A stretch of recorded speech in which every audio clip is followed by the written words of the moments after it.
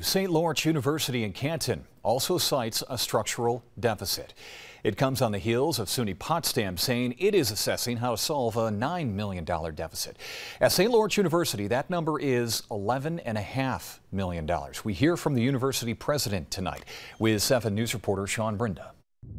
A decrease in student enrollment at St. Lawrence University, partly due to the COVID-19 pandemic, has the Canton campus facing a structural deficit of $11.5 million.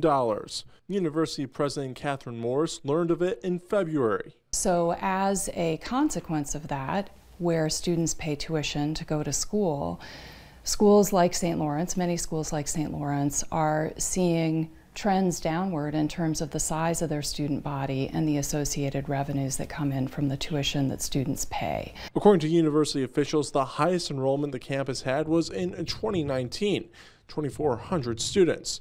U.S. News and World Report put enrollment for fall of 2022 at 2,145 students. As of this October, university officials say enrollment sits at 2,089.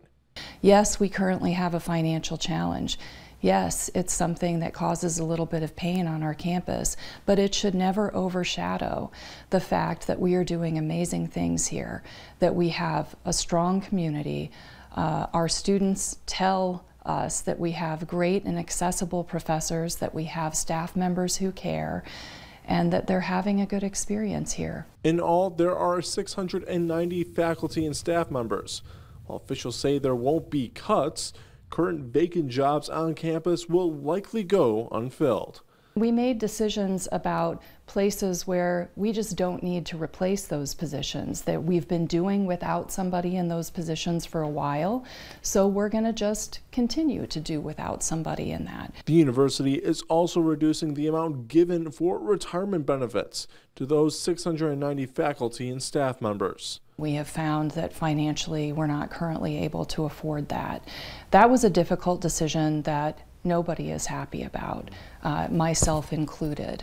And right now, we're in a position of making difficult decisions. The Board of Trustees has given the administration a 3-year window to solve these financial problems by fiscal year of 2026. Sean Brinda, 7 News.